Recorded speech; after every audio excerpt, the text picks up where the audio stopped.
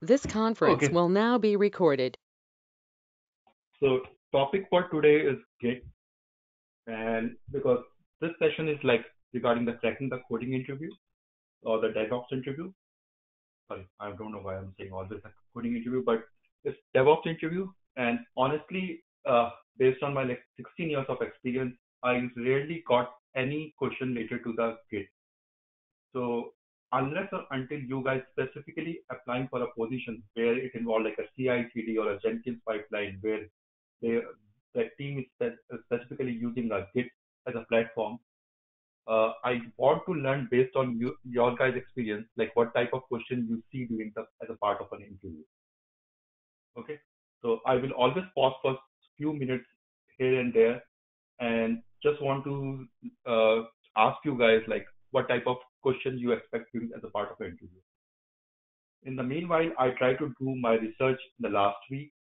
I try to like pass all the web, all the different websites, and unfortunately, the level of question which is present on those websites, and even there are some YouTube channels where they are mentioning like 50 top Git interview questions. All those are like a kind of a pretty bad.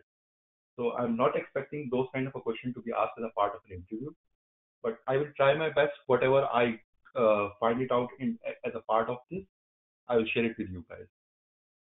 Okay. So coming back later to this version control system, my experience with the version control system is like it started with the CVS, uh, which was a kind of a bad, I can say, at the current stage, because for CVS the biggest issue was that anyone who has experience with CVS, if anybody checked in the file or if anybody locked the file, and if you forget to unlock the file, you need to call that guy or you need to ping that guy to unlock that file. SVN, then I started using, means as a part of a different assignment, I started using SVN, and it was a kind of a okay, but branching and all those things, which is pretty bad as compared to Git. The third is like Git. So I started using Git in like close to like 2011 or 12, when I have been asked like to find out a patch for a particular bug in the core utils version. And I still remember the first command that I've used is called a git clone, which I think most of you guys who are using Git are aware of that. And the second command was like git log. And currently, from last 4 years, I'm leading a team who have we have a big Git deployment, which is called a GitHub Enterprise, and that internal that internal version control system is handling like a 10,000 per user, and it is like a huge transaction rate of like 1 GB of data per second going in and out. And 10,000 are the actual users. Then we have a infinite number. I can say infinite numbers of bot users. So I have some experience with Git. I cannot say I'm expert in Git, but I know a little bit about Git. Except for that, in some of my consulting experience, we have migrated some of the repos from SVN to Git, as well as from GitHub to internal Git. So if you guys want to talk about all those things, how to scale Git and all those things, we can definitely discuss about it. But that's the part of the today presentation. But I'm more than happy to talk about all those things. Okay. So this is a little bit about like my experience. So without wasting your time, let's get started with the Git. So first thing is like uh, I have a lot of things which I need to cover in this next 1.5 hours. So first thing I want to start with a poll. I want every one of you guys who can participate in this poll so that I don't waste your time. Uh, can you guys just participate in this poll so that I will skip few of the points. If, for example, if most of you guys have already have experience with it, I can skip some of those things which I want to discuss it with you guys so that we will be able to finish this webinar in like in 1.5 hours. So I will pause for a few seconds, at least for 30 seconds. I just can everyone participate in that poll?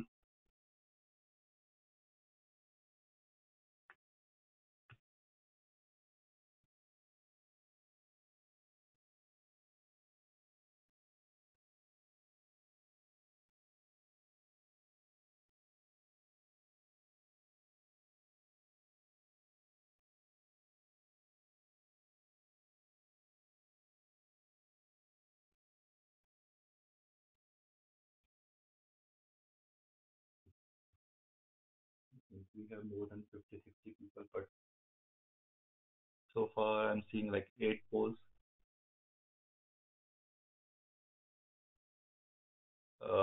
Seema, can you click on the button in the front of it, like 3, 2, 1?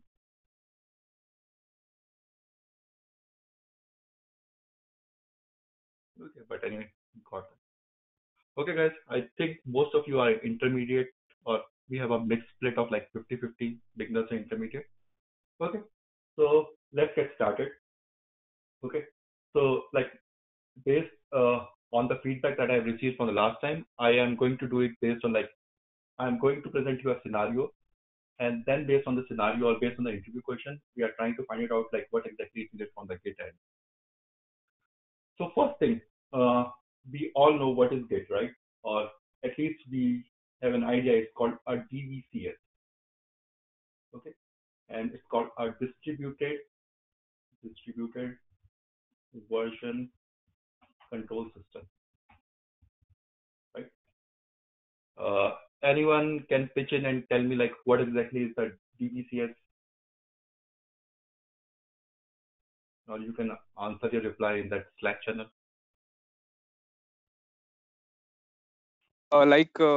Initially we used to have SVN where the repository was on a single server. Now with distributed version control system, everybody clones the repository on their particular system, make their changes and then push to the central system. So everybody has a copy of repository, so it's distributed. Yes, exactly. And the main advantage of using a Git over SVN is that in case of a SVN, you not always need an internet connectivity. Okay. So basically, if you have this SVN server, okay, and this is your local workstation, so you always need a connectivity. Other way. You always need to clone that repo, or in a case of a SVN terminology, it's called a checkout.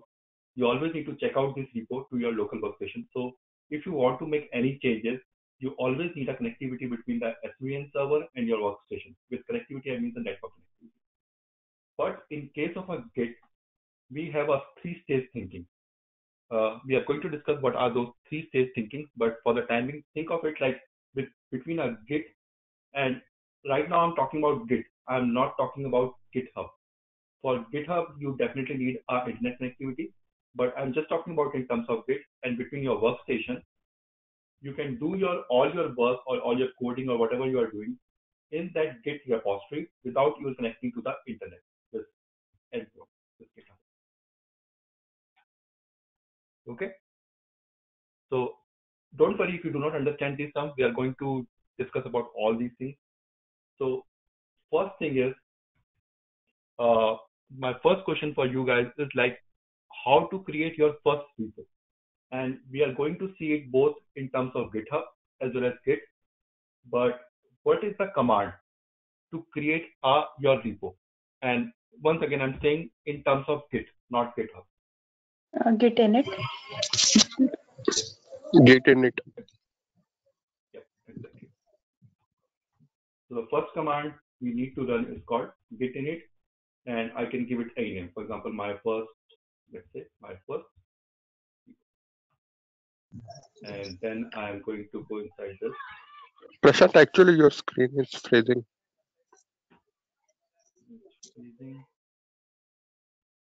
So now we are able to see the screen. Yes, now I can see. Sorry. No, sorry about that. I know it's weird internet. So let me go back here. I run that command called git init, and then I can give it a name. For example, my first repo.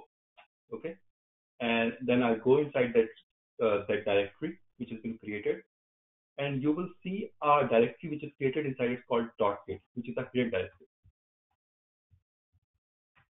Okay, so last 15 minutes of this session, like from 9:15 to 9:30, I'm specifically going to go to discuss about Git under the hood, like how this object works. Specifically this particular directory called object. And if we have a time, we can discuss about all the other things like config and branches. Branches, we are going to discuss it heavily. So don't want to confuse you guys. This time, just try to understand. To create your first repo, we need to use git init. Okay. I go inside this repo, and inside this repo is created a directory called dot.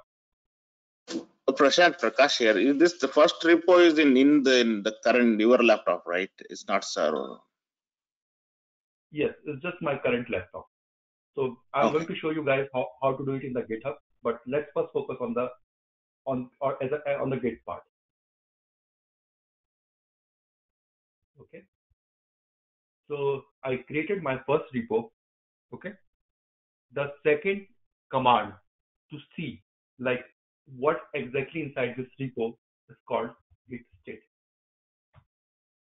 Okay, this is the first time we are going to see the output like this, where it says we are on the branch master.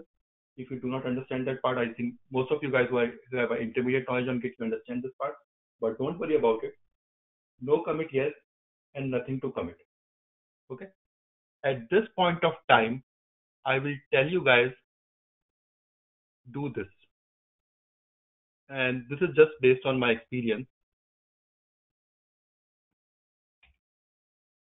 Git supports something called aliasing. Okay. So for example, you know this command in Linux, ls-l, right? Or ls-l, I can go to any directory, /tmp. I can create an alias, let's say, whatever it is, right? ls-l. So rather than typing ls-l every time, now I can type l and /tmp. The same way, in case of Git, I can create this alias, which I have posted, where I have posted here. So let me copy paste this.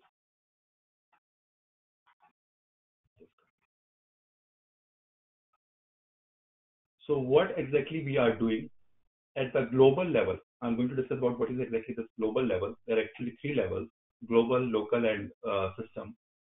I'm creating an alias that next time I don't need to run status command. Means next time if I'm going to run the status command, I already set this alias.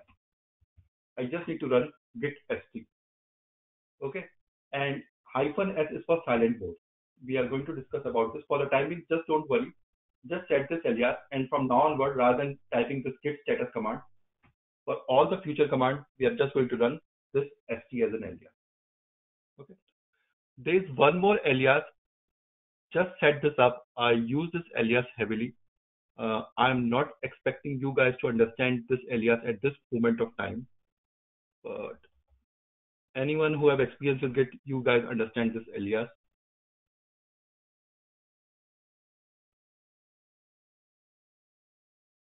Okay.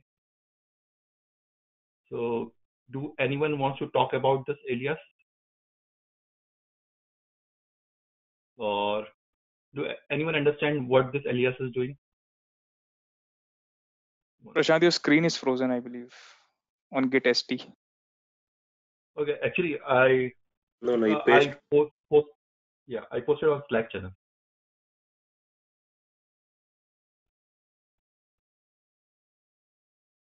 This guy.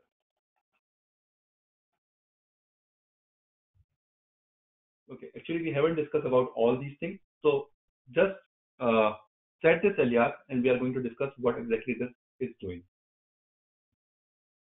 Okay, so for now onwards, for all the log-based things, we are going to use LG. And I'm going to discuss what exactly this. This is actually makes sense for you guys when we start talking about the branch. Okay. So coming back to after setting up the alias, and just last thing, if you want to see where exactly this alias will set up, you need to use gift config-l. And you will see that this is the place where it is exactly being set up. Okay. And there's a configuration file for this. Okay. I know we digressed from the main thing, but let's coming back to the Git stuff. We have created a Git repository. Let's create our first file. And let's say my file name is first file. Okay. Now, if you run that git st command, you will see something different. And that's what I told you guys. If you go back here,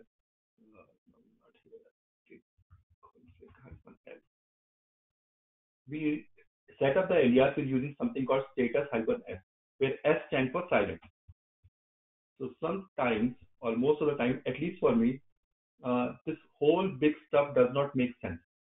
So that's why I always run my git status command in the silent mode, where it just shows me the content where exactly it is. Okay. And right now the question mark in front of this file is like Git have no idea what we are doing. So what exactly we need to do? We need to tell Git about this file. And the way we are going to do it is with the help of command called git add. Okay. Now, if you run that st alias, which you have set it up earlier, you will see that that file is added to something called a staging area. Okay. Let's not worry about the staging area for just 1 second. And the next command, I need to check in this file to my git repo, adding first file, let's say. And if now you run the git status command, you will see that everything is clean. Okay. So let's go one step back and we will see what exactly happened behind the scene. Okay. And to do that, let me post you one link and then we will go step by step. But any questions so far, or just give me 1 minute, I'm going to show you what exactly happened right now. I know it's too basic for few people, but I want to get this clear. So I posted a link on the Slack channel. This one. Okay. So if you go here, this is the diagram I want to highlight it at this stage. So we have something called a working directory. Okay. And working directory is this, temp my first repo, where we have created our repo. And then we run a command called add to put that file into something called a staging area. Okay. Now think of staging area is like a shopping basket. That's the simplest way to put it out. So for example, if you are doing some shopping on Amazon, okay, and let's say I want to buy some of the Python books. So I put first Python book in that shopping cart, and then I will find out some other Python book. I put that book in a shopping cart. So before doing a final checkout, I have an option that I can remove that book. Like let's say I put like 2 or 3 books in the shopping cart, and then I realize, okay, this first and the third book, it almost have the same content. So I can go with the first book, but I'm going to remove the third book. So similar to that, in a case of a Git world, that is called staging area. And we haven't talked about something called a remote repository, which is a GitHub, where we are going to do a final push, just to make sure that all of our changes are there safe. So before pushing to the GitHub or any other solution, for example, GitLab or a Bitbucket, we have an option to remove our content before the final checkout in terms of Amazon analog. So that is the use of a staging area. So what we did here, we add that file to make Git aware of that file with the help of add command.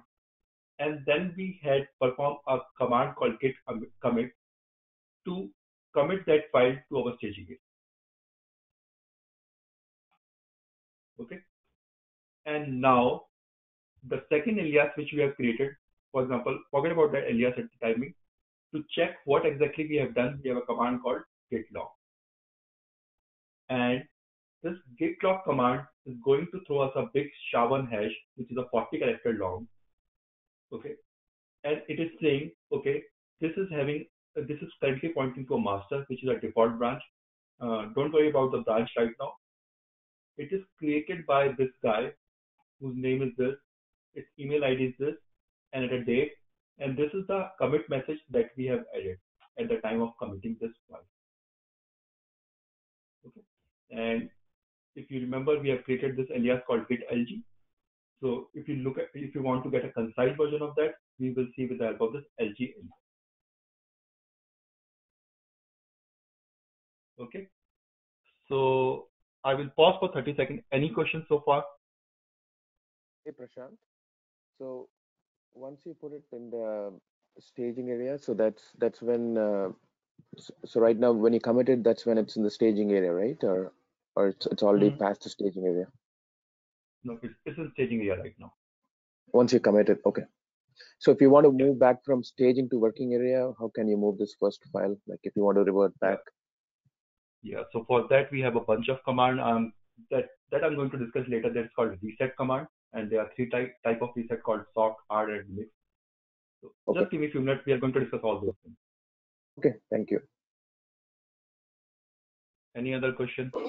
So Prashant, so whatever the file you created in your local folder, now when you run this command, it goes to staging table. That's what it is, right? Yes, exactly. Okay. Okay. So, okay, before moving further, any other question related to this? Because now we have created this file. Yeah. Mm. Prashant, I Yeah, have a sorry, go ahead. question about the alias. So it is this one I'm seeing for the first time. So is it like just to make the life easy for us? Like instead of git log, we can just write git lg and that can pull out the logs information. That's what, right? Exactly. Or okay, got it. Yes. Yeah. Alias is just to make your life easy, nothing else. And I'm using these two alias heavily. And honestly, these alias are not created by me. I Google it and find out all these alias. So I'm using it from, like, for example, last 5 or 6 years. Sure. Yeah, Prashant, if you do git add is going to put it in the staging area. Otherwise, git commit is going to put it in the staging area. Because in the diagram, if you go through the diagram, if you commit will go to the git directory repository. That is not a staging. So that means if the staging area means if you add it to, if you add that shopping cart, whatever it may be, that is going to be the staging area, right? Oh yeah, sorry. Yeah. So git add is going to add that file to a staging area. Git commit is going to put into the local git repository. Yeah, Okay. correct, sorry. Okay, thank you. And then there's one point which is missing. It's called a remote repository, which we are going to see it now, where most of the people we are doing it, right? Like most of we as a developer or DevOps engineer, we used to put that file into a GitHub. So that we are going to see it now. Any other question? Yeah, sorry for the confusion, guys. So Prashant, when you say git repository, that is in your local current laptop, right? It's not going to server. Yeah, exactly. So that's what we are going to see it now. Okay. So whenever you push it, staging area is something different. Then after that, when you commit it, it's committed into your local repository, right? Local laptop repository. Yes. So, but when it goes to the main server where everybody can see your changes, that is later, right? Yeah, that we are going to see it right now. Okay. But before doing that, you need to set up something, and that's what let me post in the Slack channel. So before we are going to discuss about the remote repo, I know this creates some confusion, but you need to set up two more variables, and that is called, I'm not sharing my screen, but I'm posting that in the Slack channel just to avoid any confusion. It's called user.name and user.email. You need to set it up. Now I will pause for a few seconds because I see in one of the thread or while performing a Google search that there's few people who ask this question in the interview. What is the use of setting up this user.name and user.email for your Git config? I will pause for 30 seconds and wait for you guys to answer this question.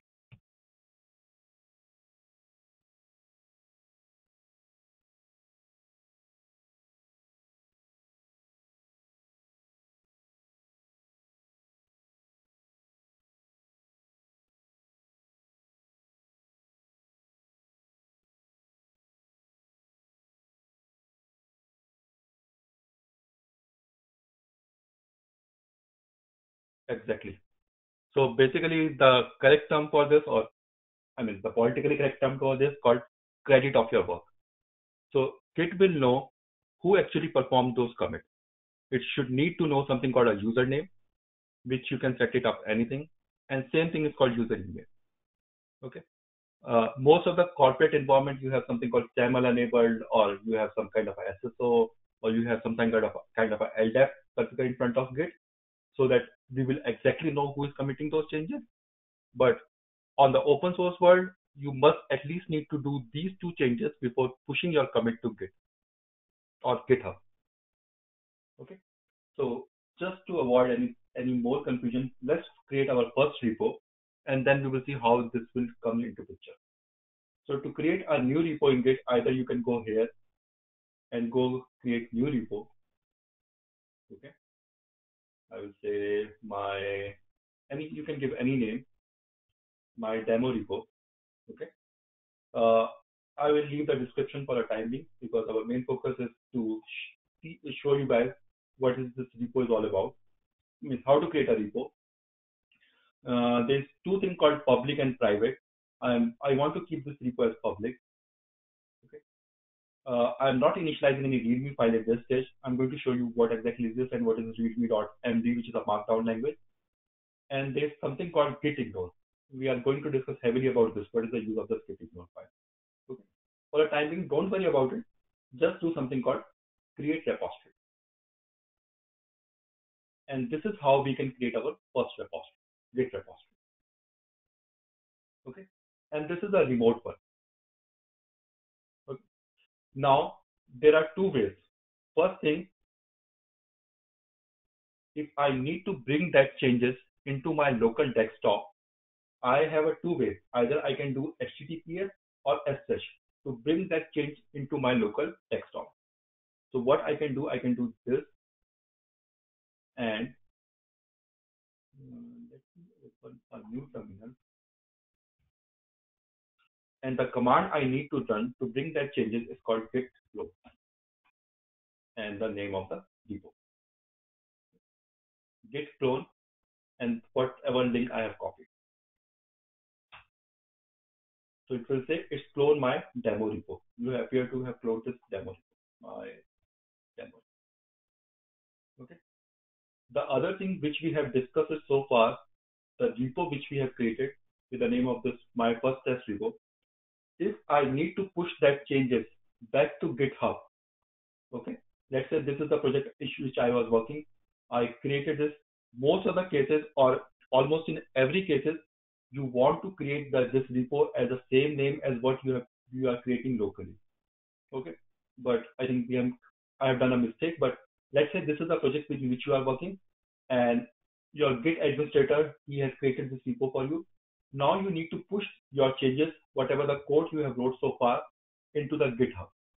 Okay, so the way you can do it is something called remote add origin. Let's copy this, and then we are going to discuss what exactly this is doing. Let's copy this. Okay, this guy, and then I will push it. Just give me 1 minute. I am going to discuss these two commands. First thing, Git is going to ask me if I'm doing a clone or I'm adding a origin via the HTTPS is the username. So if I'm correct, this guy and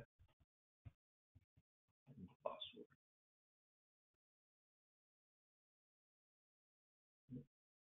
Now, if you refresh this page, you will see the first file which we have created is now pushed to the GitHub. Okay. One thing is, like, if you see here, we have basically given our username and a password at this stage. What will be the case if we don't want to use a username and a password?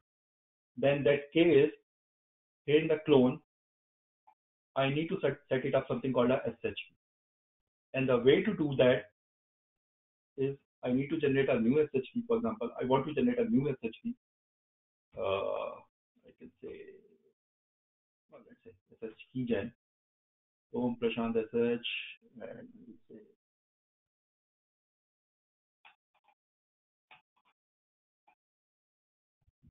okay, demo. Okay. And now I need to copy the public part of this key back to GitHub. So let me clean this up. Okay.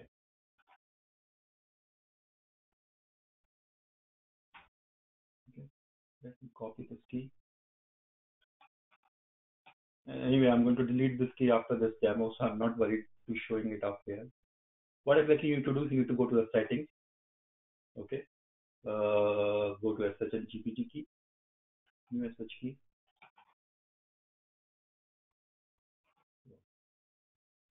Yeah. My demo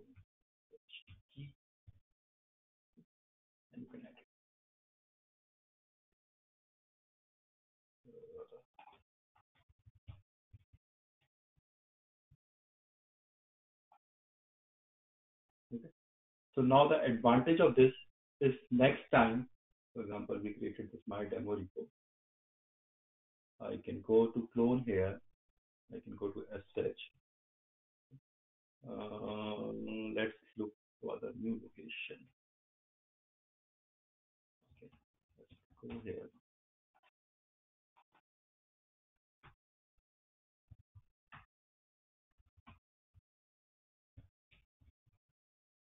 Okay. This is the file, first file. Okay. Let me make some changes to this file. Let's say echo hello and first file. Okay. Now again you need to run something called git status. Here you can see that the status of file is m. M means modified. Okay. Now to see those changes, like what exactly the change you have done, is a command called git diff. Git diff will tell you that whatever we save on git versus whatever the difference which you have done on your local staging area. So this is the difference, right? I have added this file. I have added this entry in this file. Okay. Now again we need to follow the same pattern. Git first file, and if I run the git st command again, I will see that this file is now turned into feed, which means it's a part of our staging area.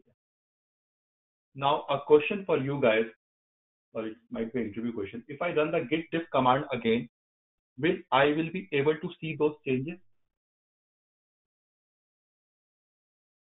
Yes. And why? Because there will be different version for the file which we modified recently. So every time a new version will be getting created, and if we are doing git diff, it will be comparing from the older to the newer version. Yeah, partially right, but okay.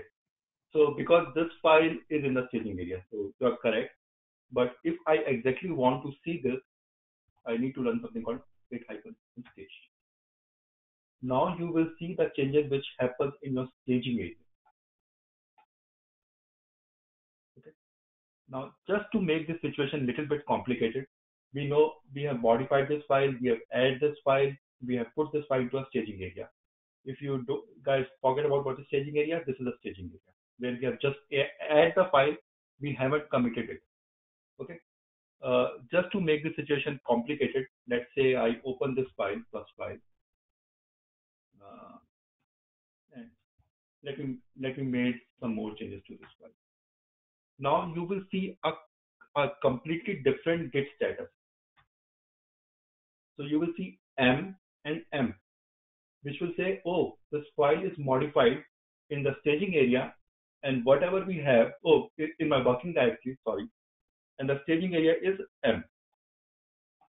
Now, again, the question back to you guys, if I run the git diff here, what exactly I'm going to see? Is I'm going to see the changes of this hello, is I'm going to see the hello, or if I'm going to see the test which I have done it here. You guys got the question, right? So I made the situation a little bit embarrassing that I have the file which is present in my staging area, and even the file is present in my staging area, I created some commit. I have made not a commit, I made a modification to that file. So if I'm going to run the git diff, what changes I'm going to see now? But this change is not pushed to staging area. You made changes to only to the file, but it's not pushed to staging area. Yes, so that's what I want to hear. So if I am going to run the git diff, I will see only the test, right? And again, if I'm going to run the staged, I'm only going to see a hello. Okay. So now one more question for you guys. If I want to see both of these changes, I want to see the changes which is done on my staging area as well as on my working directory. So vice versa. How can I see both of these changes?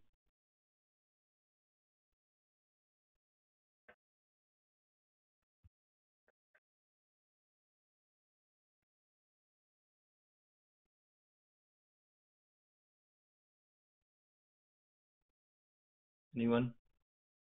I need to see both of these changes in my staging area as well as the working directory change.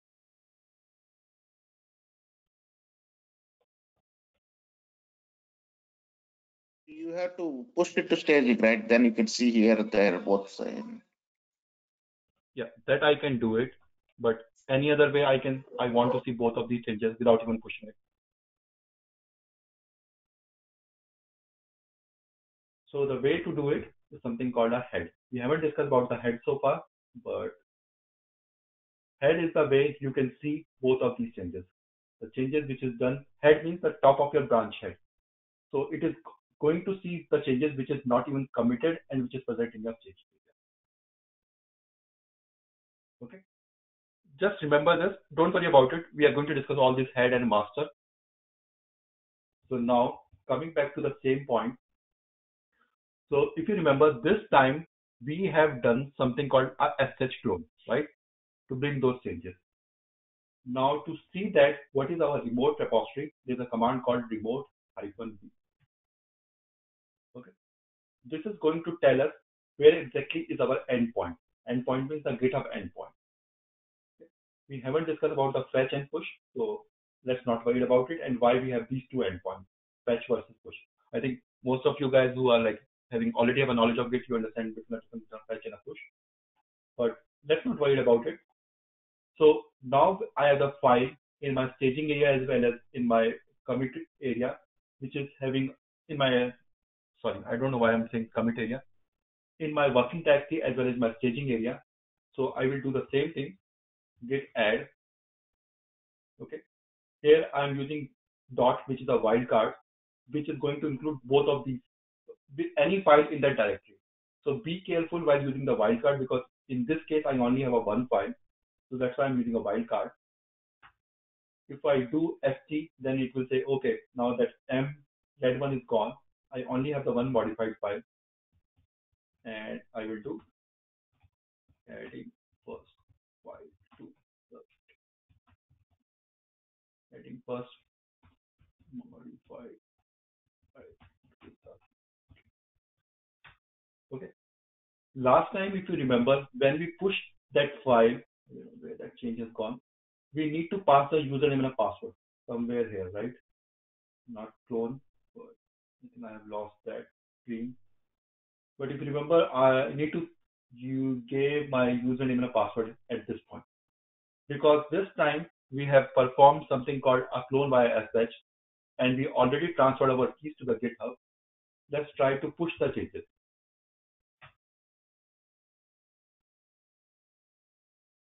Okay. This time we don't need to pass a username and a password. And this is what most of the companies do. They have set up a SH keys, at least what I am doing in my case, that I have a SH key set up between my Jenkins machine or any CI/CD system to the GitHub or our local Git repository. And Git repository or Jenkins, while performing a webhook, is trying to pull all those changes whenever anyone committing a push to the GitHub. So I don't need to manually pass a username and a password to my to Jenkins.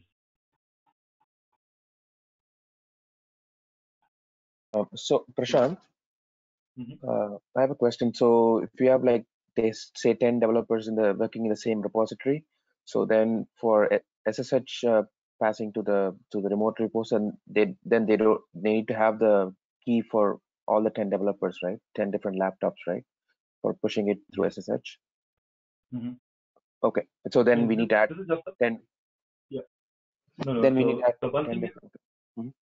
Yeah, go ahead. So as a developer, you only need to set up your keys once. Oh, on his account, okay. On his account. This is account basis. This is not a repo basis. So once you set it up, and if I'm in future, if I'm going to use this laptop as my development machine, I don't need to set up keys again and again. Just a one-time okay. Okay, not the repo one. Okay, sure. Just for the. Not the repo one. Okay. Okay. Any other question related to this?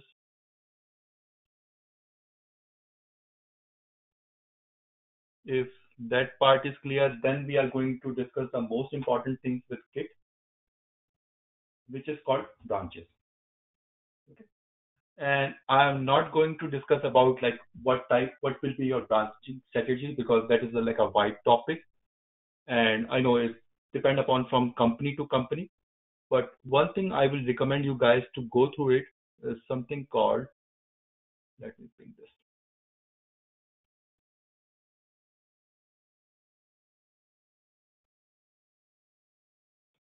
Please go through this video whenever you guys got a chance. This is called a workflow strategy. Like different companies have a different way. Okay. So for example, all the companies if you go back to the screen, you will see something called a branch called master here, right? And this is the default branch created in Git or in GitHub when you created a repo. So far we are working on this repo, and if we run this command, we will see a default branch which is called master, which has been created. Okay.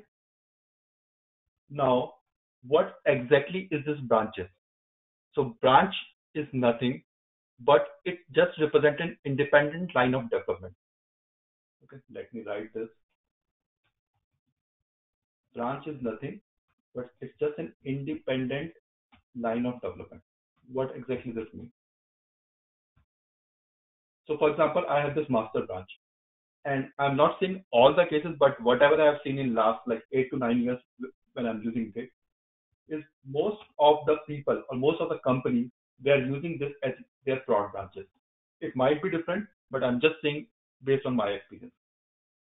And then they create something called a feature branch.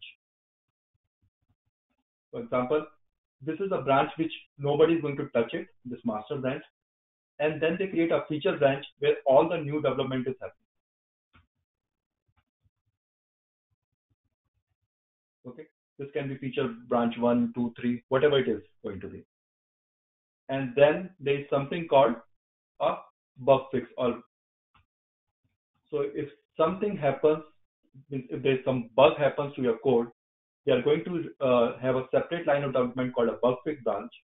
And once they have fixed the bug, they will patch it either using this branch or merge that code back to the master. So that depends upon company to company, and that's a wide discussion topic. So whenever you guys get a chance, just watch this video that I posted on the Slack channel. It's like a 6 or 7 minute video. It explains really, the explanation is pretty good, like how to have your branching strategy. But if you are planning to set up a Git in your local environment or in your company's development environment, please spend some time to think about the branching strategy. It's really critical. Okay. And again, feature branch, I'm just giving you an example. You can put any branch name, for example, a development branch, anything. That's what I'm saying. It's a big topic. I can go about it. I can spend hours and hours just to discuss about this topic. So it depends upon company to company, whatever you want to call it. If you don't want master to be your main branch, we can change it. I'm going to show you how to change a default branch from master to some other branch. Okay. So with that said, let's create our first branch locally, and then I will show you how to create it on the GitHub. So we are here, and I told you, we can see a branch here like called master. Okay. And if you run a command called branch-a, you will see something different called remote origin head and remote origin master. We are going to discuss all these things, what exactly is the use of that. Okay. And if you want to see what is exactly your remote, -v, you will see what is the remote branch, which in this case is our github.com, my username, and the branch name. Okay. Let's try to create branch locally. I'm just showing you just for the purpose of this demo. In most of the cases, with what I have seen so far, most of the developers or whoever will be the org owner of that particular branch, they used to create these things in the GitHub console. So let's try to create it locally, and then I will going to show you how to do it in the GitHub console. So to create a branch, you just need to run a command called git branch. My first branch, a creative name, right? So git branch. And if I now run the command called git branch, you will see that I've created a separate branch called my first branch.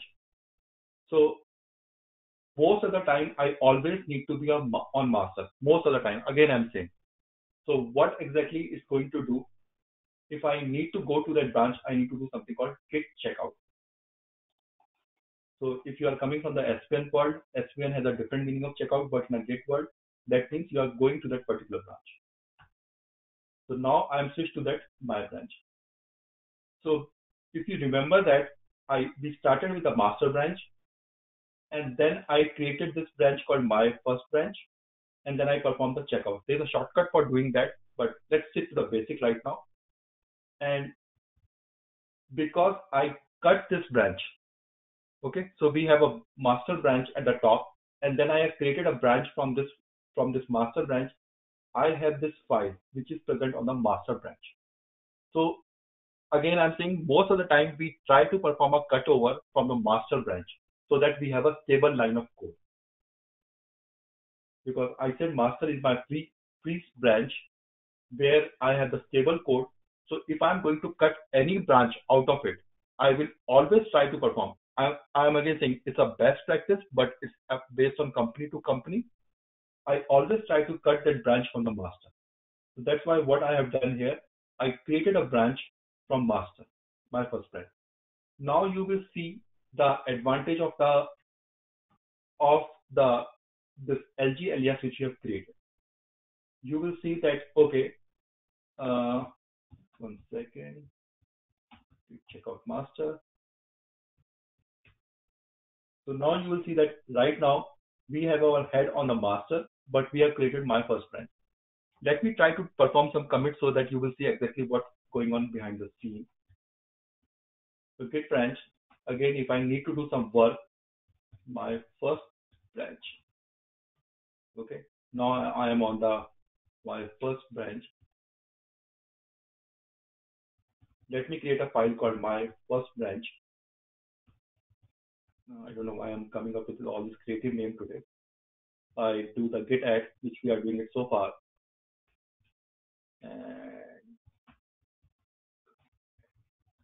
And same way, you don't need to type all these commands. You can create an alias for this. Okay, adding my first branch file. Okay, now if you run git lg, you will see that the head is on the first branch, and you have created this file called my first branch file. Okay, two things I want to emphasize here, which I am not doing it. First thing is your git commit is atomic. Okay. I again pause for a few seconds. Anyone know what exactly this means, atomic, in terms of git?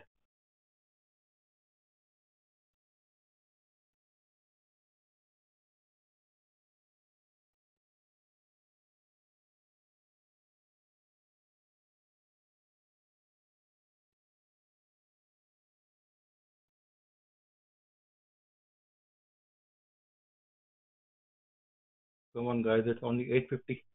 I think the commits have to match between the remote and the local, maybe. Actually, no. Okay. Okay. So let's say so far we are dealing only with one file, right? Let's say I created a file called 1.txt, 2.txt, means whatever, you got the picture, right? And number of files, like let's say I have 100 files, which I want to commit and push back to the GitHub. While performing the push, okay, let's say at this point number 2 in the file, 2.txt, let's say I have some kind of a network disrupt happen. There's a breakage in the network connection, or the network is gone in my area. Git is going to roll back and not going to commit this whole 3 files. So let me explain it to you guys in terms of this 1.txt, 2.txt, and 3.txt. Let's say I'm adding all these 3 files as a part of a commit, and then I say that this message adding 3 files 1, 2, 3. Okay, and then I'm pushing this file, and I said that while pushing this changes, one is being in the process of push, and at the time of pushing this file, there's a network disrupt. So Git try to maintain the integrity of it. So it is not going to push even a single file, 1.txt. Remember this point. Git commit is always atomic. Either it's going to push all the 3 files or it's not going to push any of these files, just to maintain the revision consistency. Okay. And second is more of a best practice. Like your commit message should tell the story. I know I'm not doing it as a part of a demo, but I know in my companies or wherever I've done the consultancy, people are very, very focused in terms of what exactly you are writing in terms of your commit message. The commit message should tell the story of your commit. It can clearly tell that what exactly your commit is doing. I know few people who are going to reject your pull request if your commit message is not proper. So try to give a good commit message to tell like, okay, not say that I'm adding a first file. I'm committing the first file. What exactly inside that first file? So this is just a best practice, but follow that best practice. Okay. So now coming back to this, we have created this first branch, right? And we have added the file to the first branch.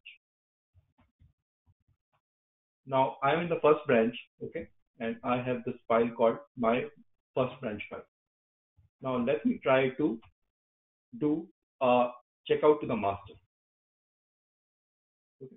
Now I am in the master branch. Okay.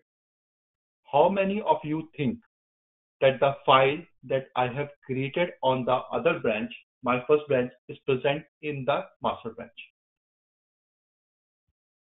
Is it present, or it should not be? It should not need to be present here. It should not be present. It should won't not be be. present. Yeah, we have to move the file to this. Yeah. And that is what the main purpose of what we are talking about, this branching strategy.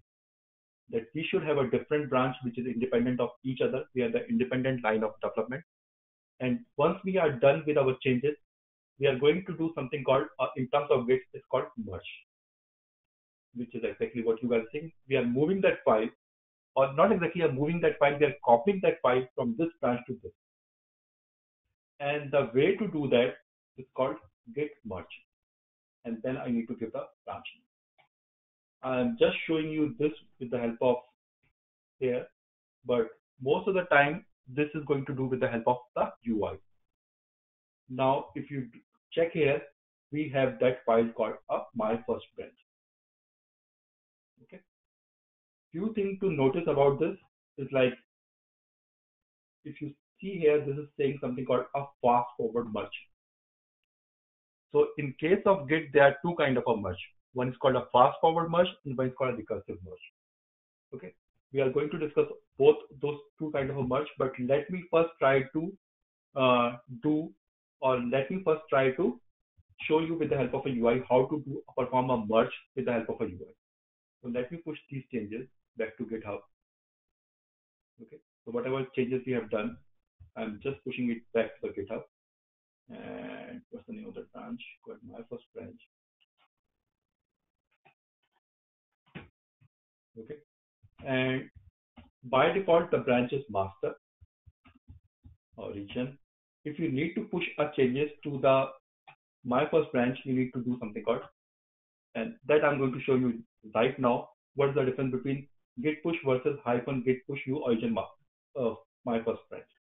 Here you are specifying your branch name, and if you see here in GitHub now it's saying that it's created a new branch called my first branch. Okay, let's pause here for a few seconds and let's see with the help of a UI. So you will see that I have both of these files present on the master branch, and now I have one more branch called my first branch, which has the same commit. Okay, and if you go here, you will see that now I have two branches where the master is my default branch and I have a my first branch. Okay. Now again going back to the same thing which I'm again emphasizing, it depends upon company to company. So if you go here in something called settings for that particular branch, and you need to be a branch admin or the org admin to perform these actions, go to branches, and here you can update your branch. So for example, I don't want master always to be my default branch. So again, it comes back to the same diagram. It all depends upon your environment. You don't want master to be your default branch. Okay, you can change it over here.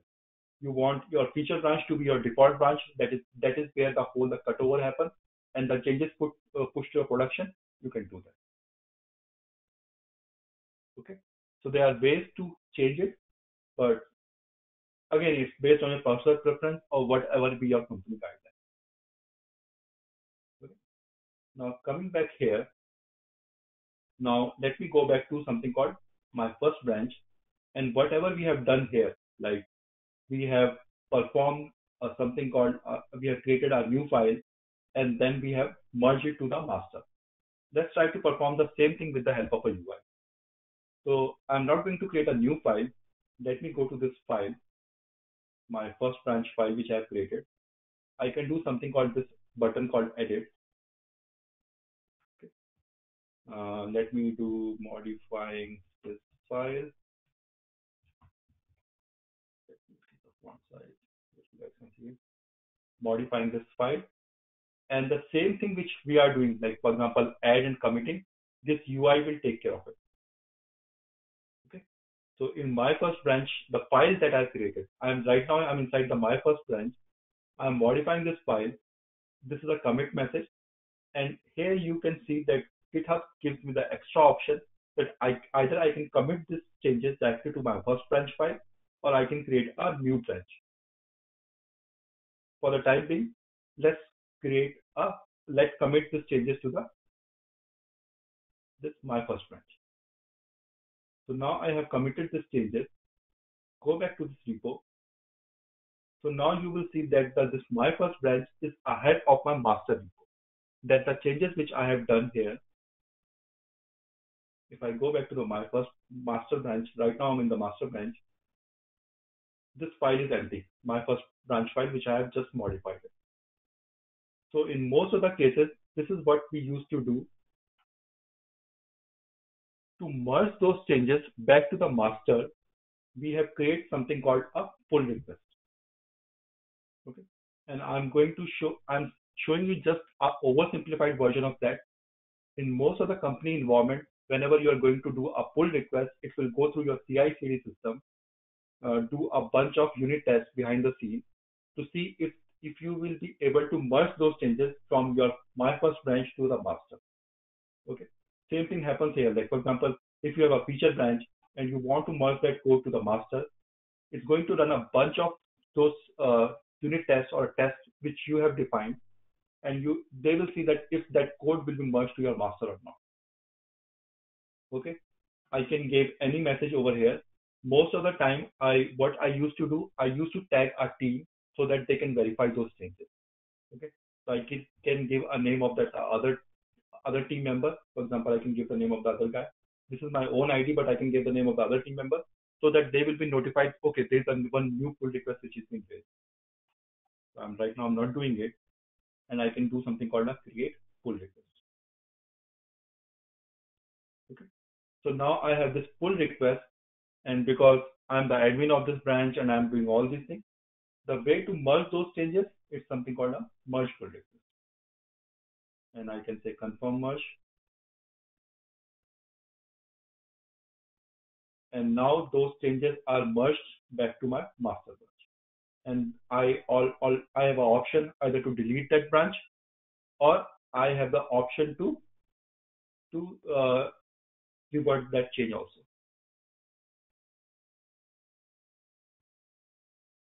Okay, is that part is clear? Prashant, so in real environment, only the owner can do it, right? The organization owner or the repo admin can only merge it, right? Exactly. Okay, not everyone can merge. Okay. Not everyone can merge. Definitely, we don't want to give everyone a right to merge those changes because it can break my master branch. So those who will be having access to the particular repository, or those who have written the code and checked in, they should be able to merge it with the master. And that's what. Yeah. Is it correct? So for that thing, let me go here in settings. Okay. And there is something called manage access. Okay. Here I have to invite a collaborator. So for example, I can invite my ID, which is called 100 days of DevOps. So this is how anyone who have access to that, he need to accept the invite. He should have a permission to merge those changes. Or if you have the, like most of the cases where I see, most of the companies have the organization. So organization will have, like, for example, in the organization, you have the bunch of repos, and the repos have the org admin who have the permission to merge those changes. So either your collaborator has the admin permission to merge those changes, or either you have the repo admin or the org admin who can merge those changes. Is that answer your question? And Prashant, one more question. So right now, the remote is 2 commits higher than the local, right? So right Yes. now, if we try to push from the local, it would reject the changes, right? Right now, if we try to push, Yes. Yes. so Sure. how do you tackle that scenario? So in that case, you have 2 options. First one is called git pull. So what git pull is going to do, it's going to bring those changes which is present on the master, on the remote master, to your local branch. So here you see that we have pulled all those changes back to our local. So these changes are something called modifying this file. Okay. So now you have raised an important point. So let me ask you guys this question. Anyone who is aware of Git, there's 2 things: Git pull versus Git merge. What exactly is the difference between these two? What is the difference between a Git pull and a Git merge? I think this is one of the famous interview questions, so I just want to highlight that. I will pause for 30 seconds and wait for you guys to reply this. I think git pull will just pull the logs of the commits, and merge will merge the actual files. No. I So, think git pull is git, it fetches the file and merges it, while git merge is will only merge. And Yeah. git pull I is mean, a clone. yeah, sorry, go ahead, good.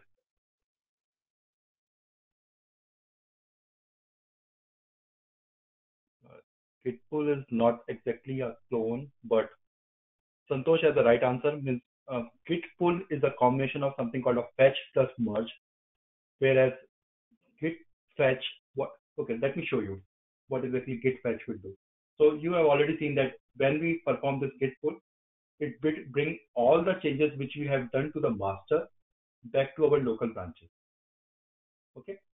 Now let's go back here. This one doesn't show you.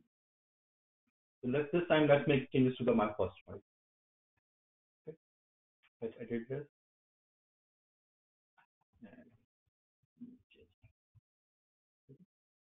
I'm not worried about this. So this time, rather than performing the git pull, let's do git fetch.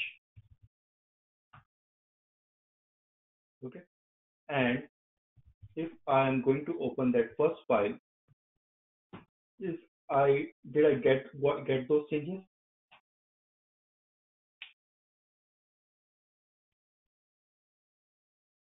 Yes, no. Let me show you one more time. I have added this line, right? New changes. Now I have performed git fetch. Did I get those changes? No, right? No, I don't think so. You have So to what merge the exactly files you as need? well. Yes. So if you do git lg, you will see something like this. This one.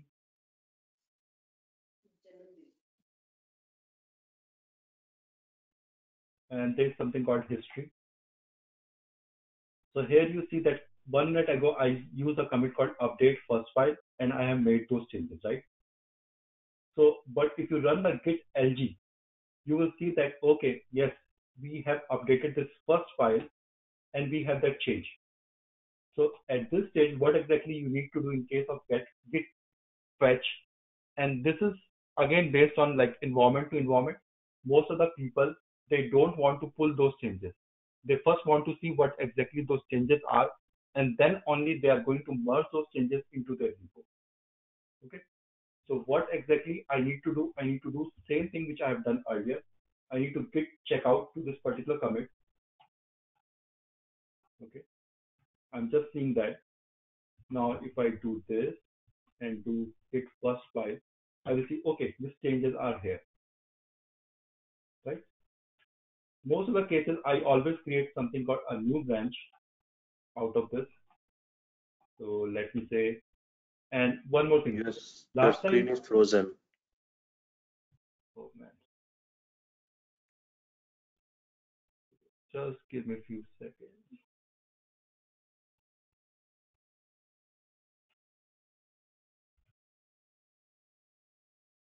I'm able to browse the internet.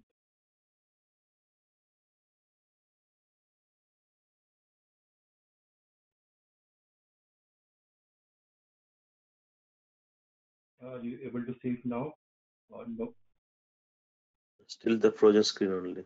So git checkout where Okay,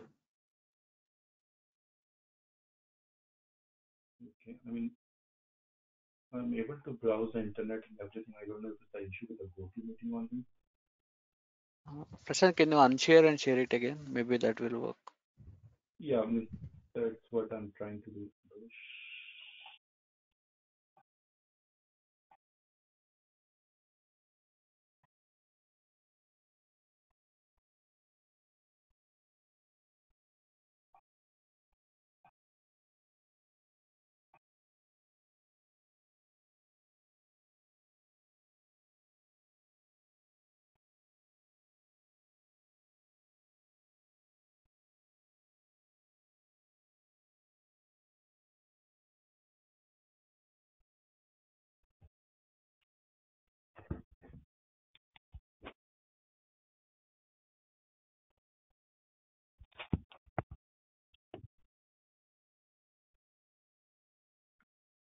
I don't know if I'm going to refresh it, it's going to work or not.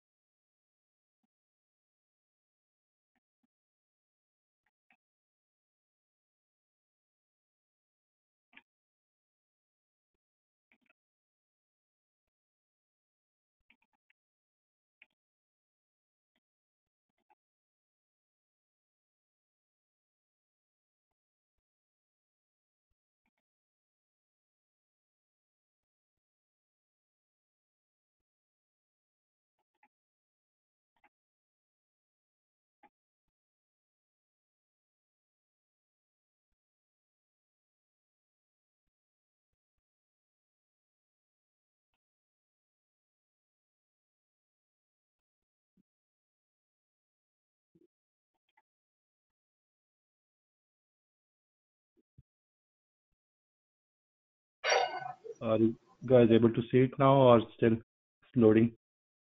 No, we can see your screen now. yes, we can able to.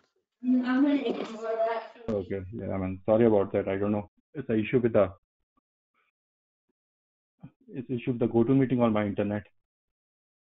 Okay, so what exactly I was trying to tell you guys, in a case of a merge or in a case of a fetch, we have this commit, okay, which is present on my origin master, and now I'm going to create a new branch out of it. Let's say test branch. Okay, this branch should have that change first file. Okay, now I will go to my master, check out master, and once again I will do git merge and this test branch. Okay, so whatever the git pull is doing for us, that is, it is doing the fetch as well as a merge. In case of merge, you need to do this two-step process. Okay, So this might be an interview question like, what's the difference between a fetch and a merge? So fetch and a pull, sorry. So pull is a combination of fetch and merge. Just in the interest of time, I will skip few of those topics and I will go to something which is critical in terms of interview.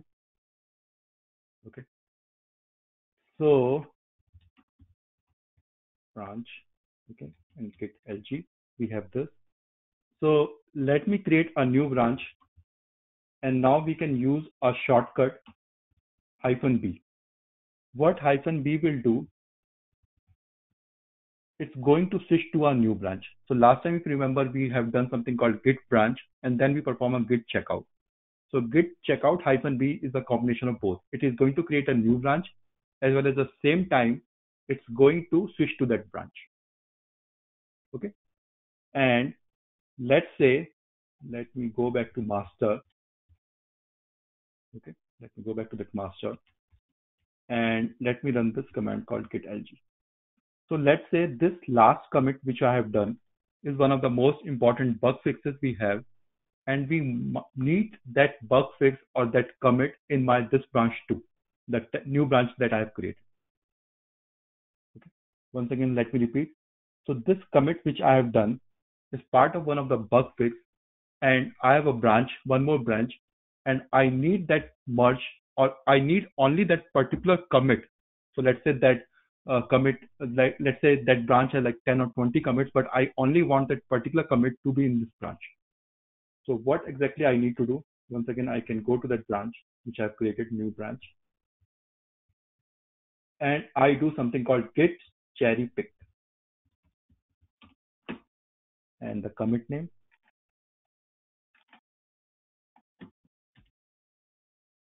Okay. And if you go here, you have that file. Don't worry about these.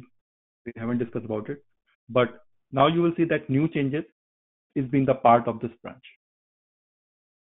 So this is especially useful in these kind of a scenario when we just want to pick one commit out of everything. Any question related to that? Because this is, I think I saw this question in one of the interview forum, as well as this is really useful for your day-to-day day-to-day work also. Git cherry pick. Any question related to that? So cherry pick is specifically, so it is specifically if we want to have changes of a specific commit. So what about like if we want to cherry pick, like if we want to have information about 2 commits? So is there any flexibility of doing? Yes, there's something called rebase interactive where you can pick those 2 commits. But okay, let me see if we have time. I can discuss about the rebase also. I have a question. Suppose whichever the latest commit is there, right? This is a master, test branch, and new branch. Suppose I wanted to, I want the changes in my first branch. Like suppose you said bug fixes are there, so I have multiple branches are there. So master is there. So once we fix the bug fix, then we push that one to master. So I want those changes into my existing branches are there, right? Existing development branches. How I wanted to pull those changes to my existing current branches, like here my first branch. The same way you can do either a cherry fix or you can merge those changes to your. So ultimately the branches, they are kind of a short lived. Your main aim that your changes must need to be there. I mean, this is just, I'm giving you one example if you want to pick those changes, but in most of the cases you are going to merge all your changes to your master or your pristine branch. So same way you can do the cherry pick, or let me give you a command how to do that. You guys can read about it. It's called git rebase -i interactive. This is an advanced level command where you can pick multiple changes. You can squash your changes, or okay, let me see if I have time. I'm going to demo you guys this rebase also. Here, like in which scenarios we should opt for the cherry pick? And in other cases, like what is the difference? Like one time I had this, like one of my dev manager, he told me to do cherry pick, but at that time I did not understand why he was asking me. So just wanted to know, like, which scenarios we should opt for cherry pick, if it is hotfix or any other, like if you can give few examples, that would be helpful. Okay, so just give me 1 minute. Let me take one more scenario and then I will explain you cherry pick. So give me 1 minute. Sure. Okay. Sure. Let me show you two or three more commands which is important from interview point of view, and then we will go back to the cherry pick one more time. Does that sound good? Yes, please. Okay. So one more important question is, let me create a new file, completely new file, let's say, and then I will go back to this cherry pick scenario and all those questions you guys have related to branches. So let's say I've created a completely new file, index.html, okay, and I add that file. So just one more, let me see where I am right now. It doesn't matter, but okay. Yeah, it doesn't matter. Okay. So I was working on one important project, and all of a sudden my boss comes in. I'm just taking one more hypothetical scenario, and he said, okay, whatever you are doing at this point of time, just freeze, and we need to fix one important critical production bug. Okay. So I have two things. If I have that code written fully, I can push that changes to my one of the branches, or one thing I can do is something called a git stash, which will say, it can easily explain to you, saved working directory and index state on new branch.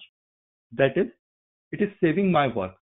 So I don't want that whatever the half work or whatever the half code I have written, I don't want to push it to any of the branch, because I know I have my own CI/CD system. The moment I am going to push those changes, it is going to trigger and it's going to perform a build break, and then I will get an email from the other team. So if whatever the half-baked work I have done so far, I want to save those changes, I can do something called a git stash.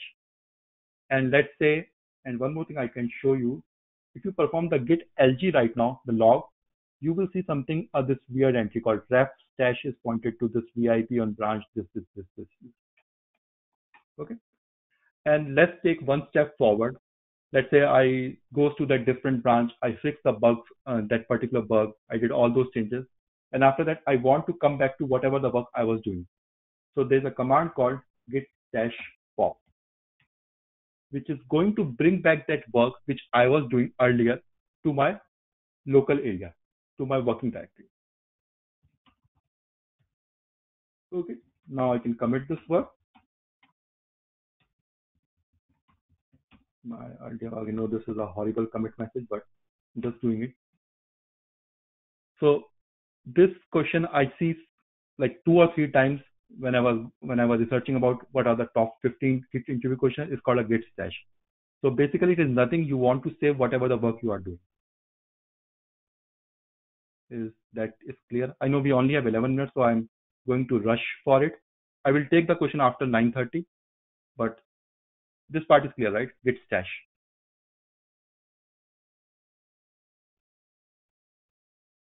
Okay. The next important thing which I want to discuss is that, okay, I wrote this horrible commit message, commit my earlier work, which does not make any sense to anyone. Like what exactly I was doing, what earlier work which I have saved. So there's a command to modify your commit message, which is called git commit --amend. I think it's hyphen or single hyphen. Yeah, it's amend. So here I can even modify my commit message, my earlier work for the dev environment, I can say. And this is going to perform a new commit. See? So I know this is not a good commit message, but at least this commit amend only work for the most recent commit, the last commit which I have done. So if you want to modify the commit message for the last commit you have performed, this is the way you can do it with the help of git commit amend. Okay. Any question so far? So just remember these two commands. One is called git stash to stash your work, and second one is commit amend to amend your last commit. Okay. I'm coming back to that cherry pick, but before that, I just want to show you two or three more things. So let me git checkout master, and I want to show you one most important thing, which is called git under the hood. So if I need to skip other topic, I can skip it, but I want to show you that git under the hood stuff. Let me push this. Everything is up to date. Okay. Let's say I have performed this commit by mistake. Okay. And this has already been pushed to the GitHub or my local Git repository, which looks bad. Now I want to revert that commit. How to do that? So there are two things. One is called git revert. I think somebody asked this question earlier. And there's something called git reset. Okay. So because this is important for your daily work as well as interview point of view. So there are two things. One is called git revert and git reset. And I see that there's some confusion, like in which case to use git revert versus a git reset. Git revert is been useful when you push your changes to the GitHub. If you want to revert those changes, then those cases git revert is helpful. If you want to revert the changes which is being done locally to your environment, which has not been pushed to the GitHub, then in those cases git reset will be helpful. So let me show you git revert this guy. Okay. Now it revert that change, and if I do git push,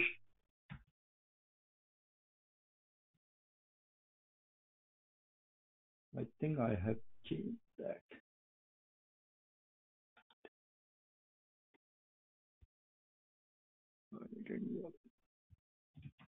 Git lg. I don't know if I have. Let's do this one. You know, I have.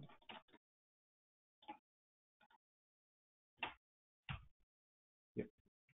That's the first file. Now I can push it. So the advantage of using this is if you go to your Git repo, okay, you will see the two commits here. And if you go to the history, you will see the updated first file as well as a revert of that exactly what you have done, the exactly opposite of that. So in case if you are dealing with a public repo, then the Git revert will be helpful. Okay. Now, if you are dealing with your local repo, then there's a command called git reset. And git reset has three flavors. One is called soft, one is called mixed, which is a default one, and last one is called hard. Okay. Let me show you the hard one, because you are going to understand soft and mixed if you understand the hard part. So let me do git reset hard, and let me say I want to revert the last one.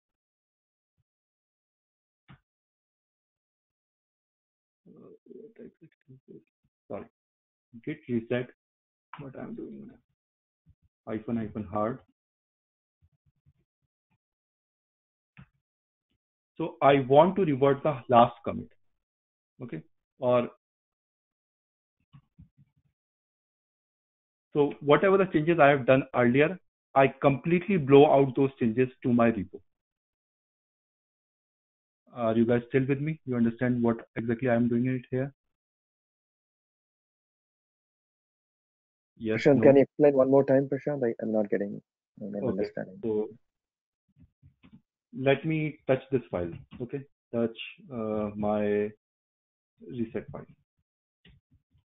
Okay. Git add my reset file. Git commit -m my reset file. Okay. Let's say I push this file to my local .git repo, and then I realize, okay, I know my tree is getting big and big. So I checked in this file.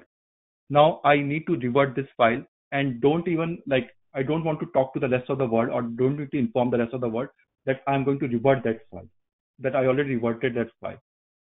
So what exactly I need to do is I need to do something called git reset. Okay. And if you check here, we have this file called my reset file. Git reset -hard head -1.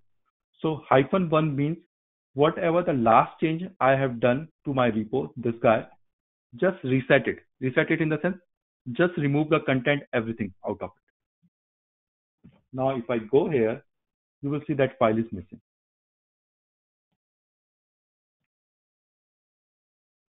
Okay. So this is the use of hard reset. There are two things which is called soft reset. The only difference between the git soft and the git hard and all the other ones. For example, for git soft, we have to do git soft and head. Let's say I want to do this. This is not going to completely blow out your project. In this case, you see that that reset file is gone, right?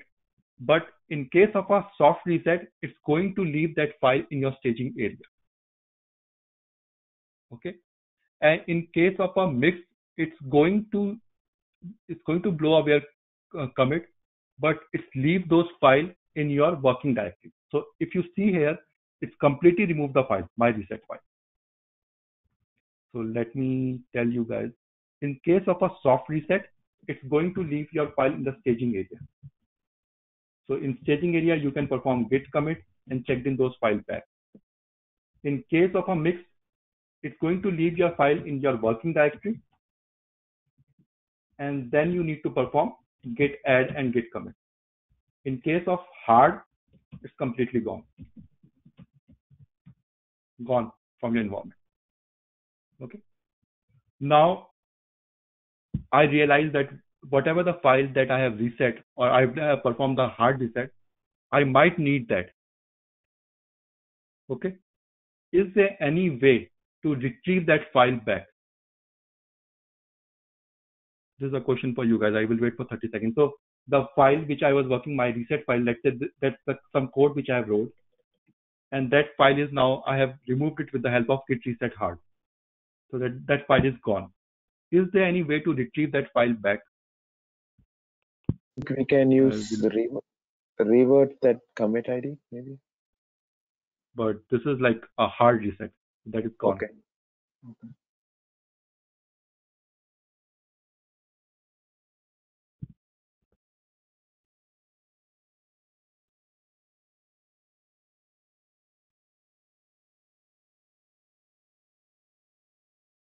Exactly. So there's a command called git reflog. So in that git reflog, I can see the commit ID. And this is the question someone asked me a few minutes back. What is the use of cherry pick? So I can get this ID and I can perform cherry pick for that particular. In case if I have lost that commit. And now that reset file is back. But before setting up any wrong expectation, reflog only works for the same computer where you are doing that commit. Okay. There is no garbage collection.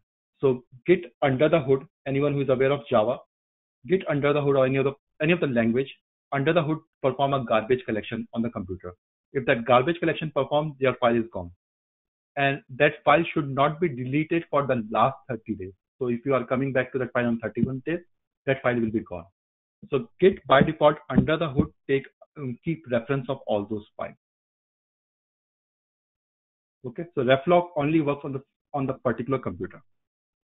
So I know it's 9:30, but I just want to show you one last thing, and then we will wrap up the session, which is, I think it's important.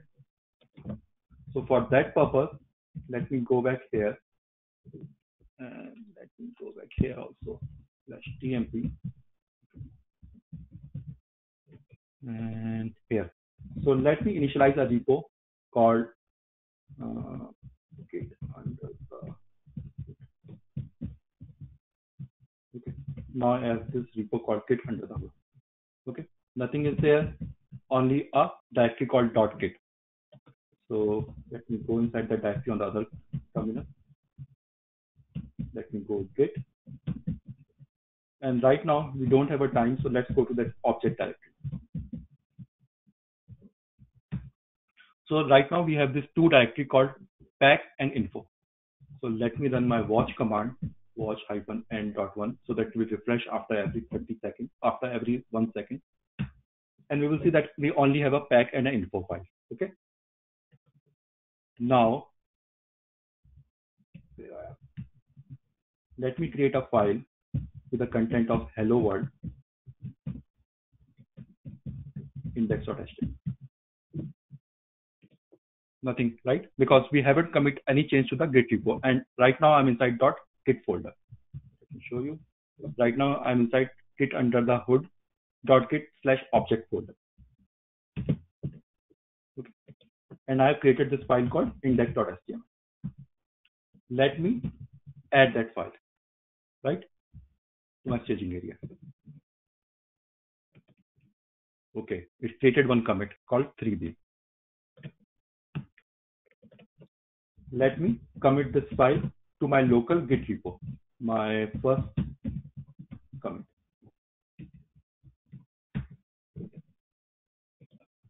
Two more objects created, right? FF and 2D.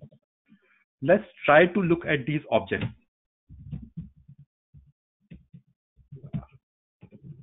So earlier we have this, right? We have committed those files, which created two more objects, 2D, 3B, FF. Let's try to look at these objects, okay? So for that purpose, we have something called a plumbing command or a git under the hood command, which is called, let me clean the screen, run this, which is called git cat-file. And just a disclaimer, you might not need to remember, or you might not ever going to use this command. This is just for special purpose when you are dealing with some special cases. So let me run this command, git cat-file -p and the SHA-1 hash. This one, 2D, and any 2-digit is fine, 2D9. This one, and again, this one, 1 second, 18, FF. Let me run those three again. FF.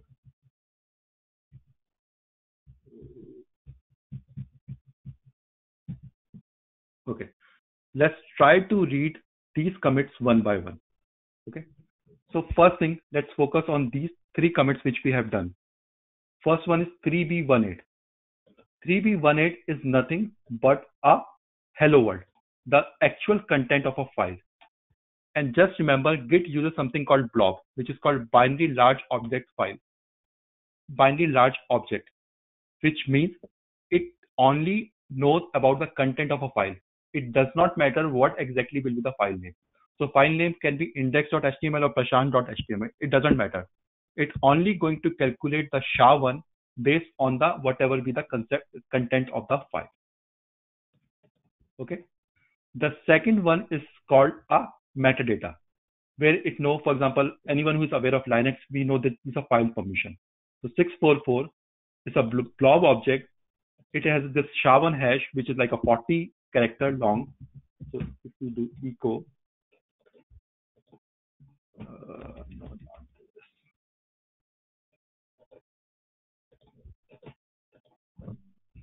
and just remember that echo insert a new line character. So it should be 41, but it is exactly a 40.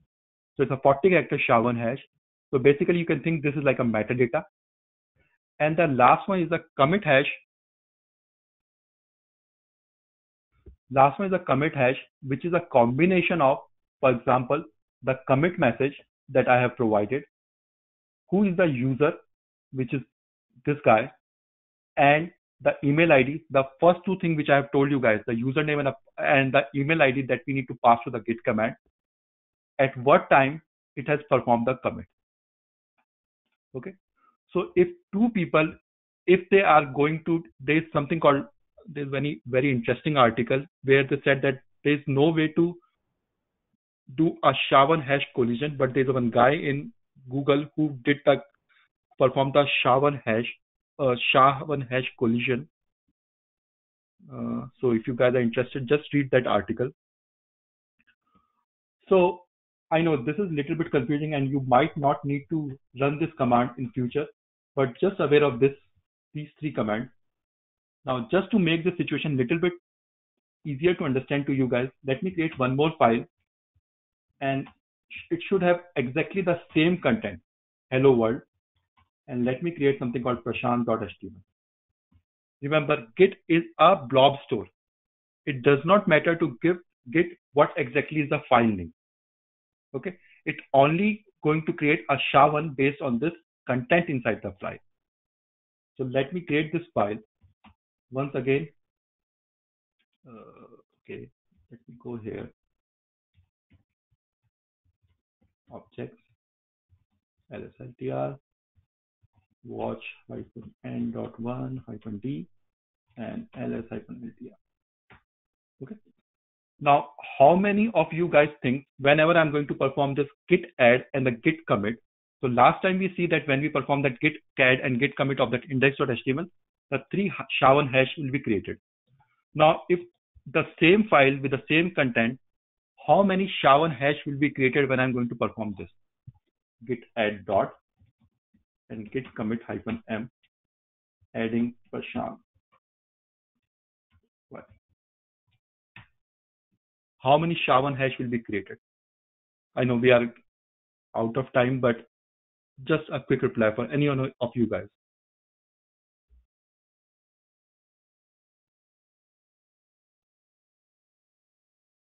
Are you guys with me? Yes, no?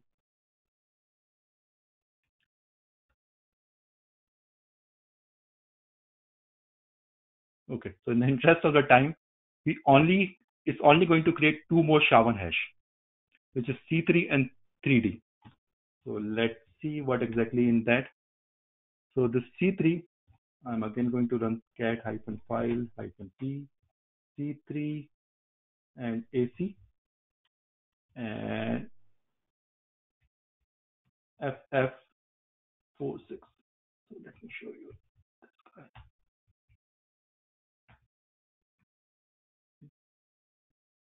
No, this does not look correct. One sec. Did I put the wrong commit?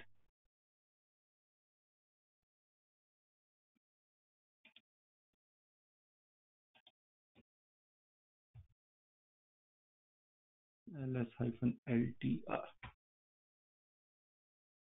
So cat-file ff46. I forgot the name of the commit.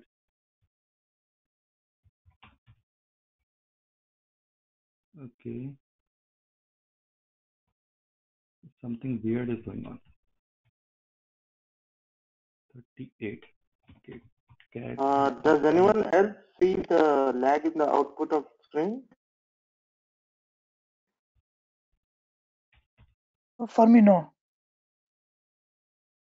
I'm seeing a lot of lags. I don't know.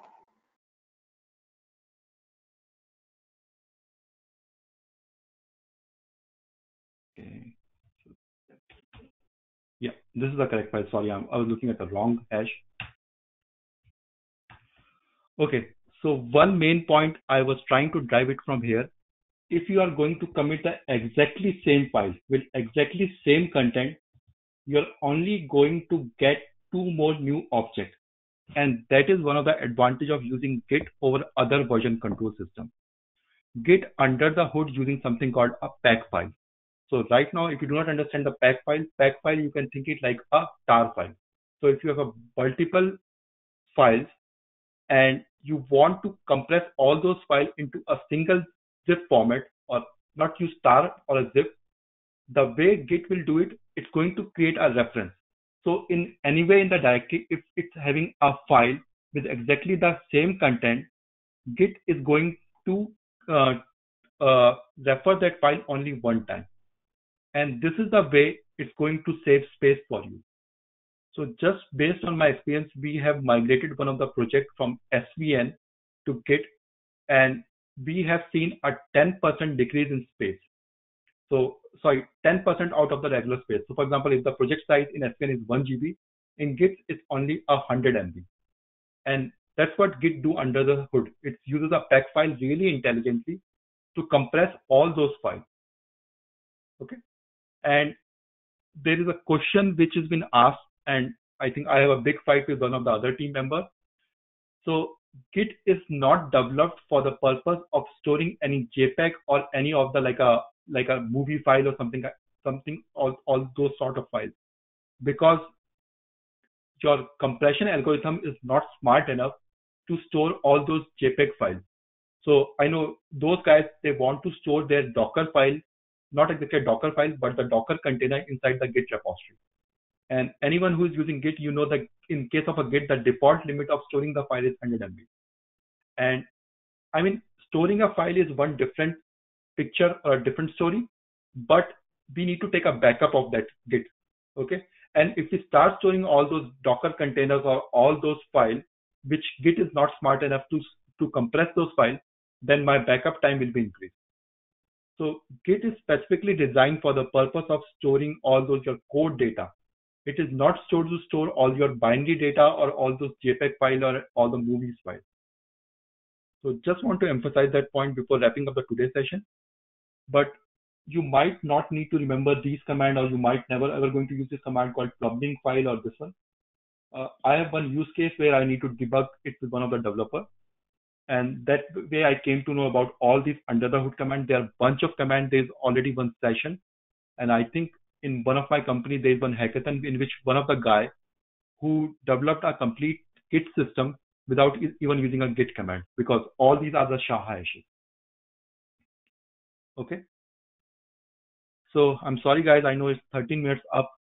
So before we are going to wrap up the today's session, any last minute question?